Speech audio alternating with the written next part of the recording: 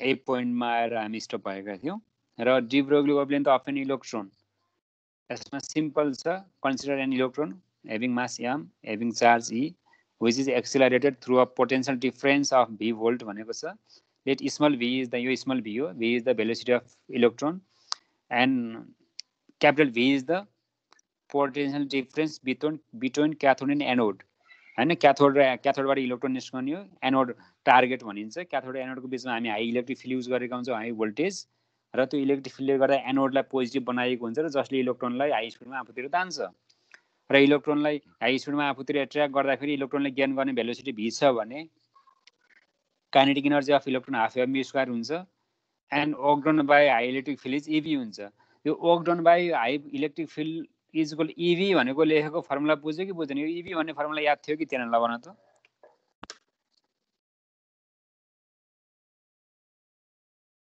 थियो सर यो सर थियो किनकि पोटेन्शियल डिफरेन्स भनेको वर्क डन अपन चार्ज हो वर्क डन भनेको एनर्जी वर्क डन भनेको पोटेन्शियल इन्टु चार्ज हुन्छ चार्ज उनको क्यू हाम्रो टोटल चार्ज क्यू लेख्थ्यौँ भने हामी उही क्यू भनेको n इन्टु e हो for single electron the value of n is 1 so q is represented by e so e multiple voltage potential difference v ले के दिन्छ टोटल वर्क डन दिन्छ which is equal to kinetic energy so ev is equal to half mv² 2ev is equal to mv². Simple वेले बुझ्दा अब यो 2ev is equal to mv² छ यहाँबाट v को भ्यालु निकाल्ने भेलोसिटी लगेर इक्वेसन नम्बर माथि ल्याम्डा स्क्वायर याचा पनि mv छ नि हैन त्यहाँ लगेर पुट गर्ने अथवा यहाँ माथि इक्वेसन त्यहाँ पुट गरे पनि भयो त्यो पुट गर्दा अर्कै फर्ममा आउँछ हैन तिमी अघि नै तिमीले पनि भनेको एन्सर याच भनेको √2m ev हो त्यही फर्मुलामा लाने हो भने यसलाई एरेन्ज गरेको यो हो कि त्यही फर्ममै लेख्न पर्छ भनेको होइन हाम्रो टार्गेट के हो भन्दाखेरि ल्याम्डाको याच पनि mv हो याच भनेको प्लाङ्क्स कन्स्ट्यान्ट मास भनेको पनि कन्स्ट्यान्ट भयो भेलोसिटी गिभन नहुन सक्छ भेलोसिटी निकाल्ने भनेको ev is equal to half mv² भन्ने इक्वेसनबाट हो यहाँ e भनेको चार्ज गिभन हुन्छ पोटेन्शियल डिफरेन्स कति एप्लाइड गर्यौं त्यो पनि गिभन हुन्छ मास अफ इलेक्ट्रोन पनि गिभन हुन्छ र यहाँबाट भेलोसिटी निस्कन्छ त्यो भेलोसिटी लगाएर यो ल्याम्डा इज इक्वल याचा पनि mv मा पुट गर्ने हो नि त खास त त्यहाँ पुट गरेर आउने एन्सर र डाइरेक्ट यो एरेन्ज गरेर यो निकालेको फर्मुलामा डाइरेक्ट भोल्टेज पुट गरेर यहाँ जुन v को टर्ममा क्यापिटल v को टर्ममा निकालेका छौं यहाँ पुट गरेर आउने एन्सर एउटै हो के तर यो फर्मुलै घोकेर यही बनाउनु पर्छ भनेको नि होइन है यहाँबाट यसले v निकालेर यहाँ पुट गरेर जे फर्ममा आउँछ त्यही फर्म राख्न पनि पाउँछौ मिल्छ के त्यो पनि मिस्टेक त होइन नि त झन् सही नै झन् राम्रै हो बट यसलाई थोरै एरेन्ज यसरी गरिएको छ डाइरेक्ट mv को भ्यालु निकाल्दै छौं हामीले यहाँ 2ev is equal to mv². Multiplying both sides by mass, so we get 2evm is equal to me² v², which is equal to p², mass into velocity and momentum. So the value of momentum is √2evm. So put the value of momentum on the de Broglie wavelength. Lambda is equal to याचा पनि p थियो lambda पनि याचा पनि p को ठाउँमा यो put गर that is the final equation de Broglie wavelength ल त्यसपछि अर्को स्लाइड म जाँदैछु अब यहाँ नदेखि फेरि स्क्रिन सेयर अफ गर्दै त्यही पुग्दै गर्नुपर्ने पो जस्तो हुन्ला यहाँ हैन डाइरेक्ट त्यही पोइन्टमा ठिकै छ त्यो अर्को स्लाइडमा के छ भन्दाखेरि त्यो स्लाइड अहिले नदेखिने टेन्सन लिन अहिलेको स्लाइड म्याथमेटिकल इक्वेसन थियो मैले देखाउने खोजेँ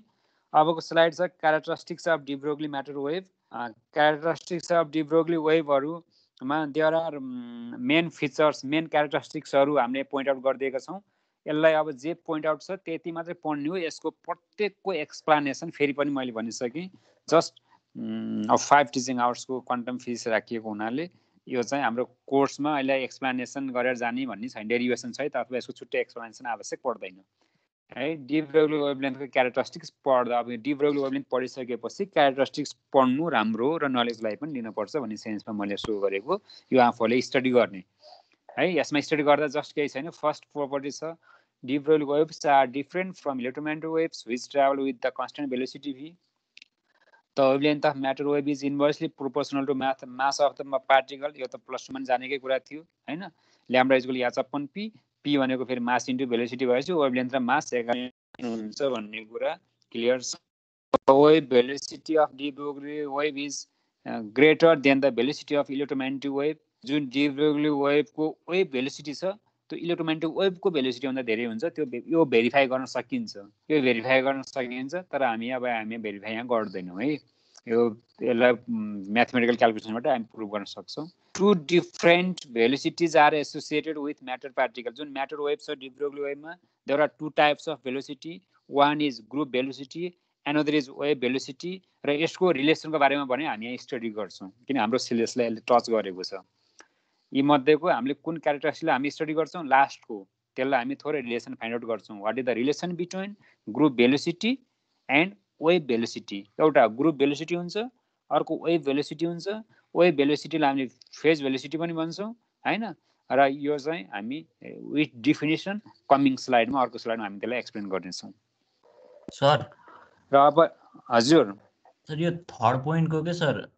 डी ब्रोग्लीज वेभ हजुर भेलोसिटी ग्रेटर भने नि इलेक्ट्रोम्याग्नेटिक वेभ त्यो वेभ भेलोसिटी त हाम्रो यो जुन दुईटा भेलोसिटी हुन्छ ग्रुप भेलोसिटी र वेभ भेलोसिटी त्यो मध्येको त्यसको वेभ भेलोसिटी जुन छ त्यो डी ब्रोग्ली वेभ जुन पार्टिकल भाइब्रेसन हुँदाको जुन वेभ छ नि त्यो वेभ भनेको इलेक्ट्रोम्याग्नेटिक वेभ भन्दा के हुन्छ ठुलो आउँछ त्यो इलेक्ट्रोम्याग्नेटिक वेभ भनेको भेलोसिटी अफ लाइट जस्तो भयो सी को भ्यालु भयो र यसको वेभ भेलोसिटीलाई हामीले यु मान्यौँ भने सपोज हैन you is greater than C भनेर हामी प्रुभ गर्न सक्छौँ त्यो प्रुभ गर्न अब नलेजको लागि मैले छुट्टै स्लाइड पनि आवश्यक पर्छ त्यसलाई पनि हामी एक्स्ट्रा क्लासमा यसो छुट्टै हैन एक्स्ट्रा टाइममा त्यसलाई लिन सक्छौँ नलेजलाई केही भएन हैन पहिला यो हाम्रो टाइममा हाम्रो कोर्सलाई सक्यौँ भने त्यसपछि फेरि यसलाई पनि हामी छुट्टै यो पोइन्टलाई पनि हामी हाइलाइट गर्न सक्छौँ फोकस गर्न सकिन्छ यसमा केही प्रब्लम छैन ल है त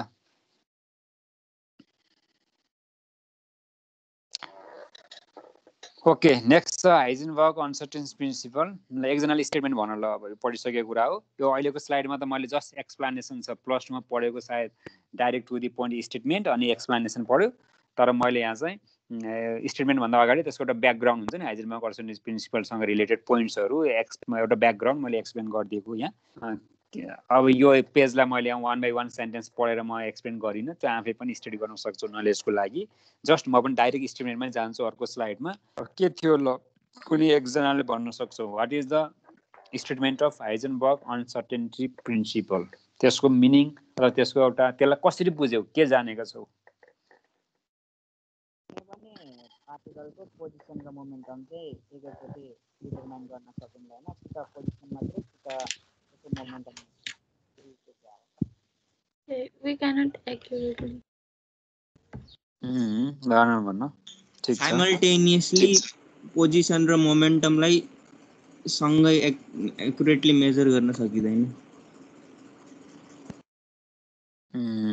त्यो पनि हो Two canonically conjugate variable cannot be measured accurately in the same time or simultaneously.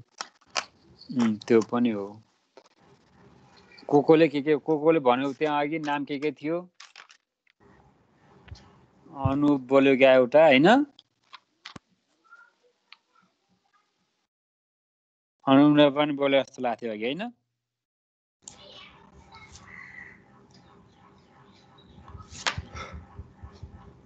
हो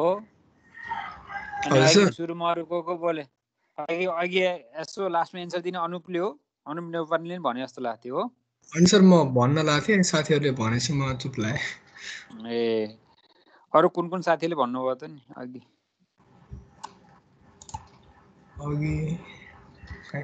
यस्तो मान्छे अलिअलि न त चिनिन्न के तिमीहरूलाई फेरि यसरी बोल्दै गएपछि बिस्तारै बिस्तारै चिन्न परेन अब फिजिकल भेट छैन केही छैन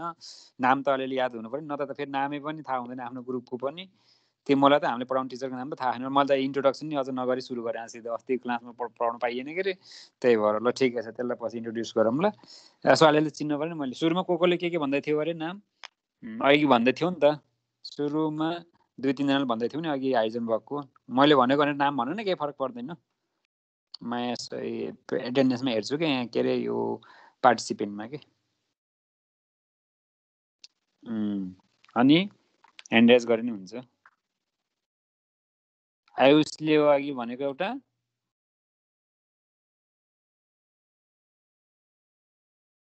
कि ह्यान्ड रेज भएको आयुषको झुक्किएर हो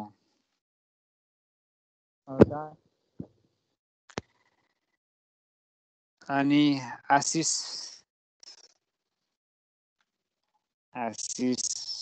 बस्यो होला कहाँ आउने घर तिम्रो आशिषको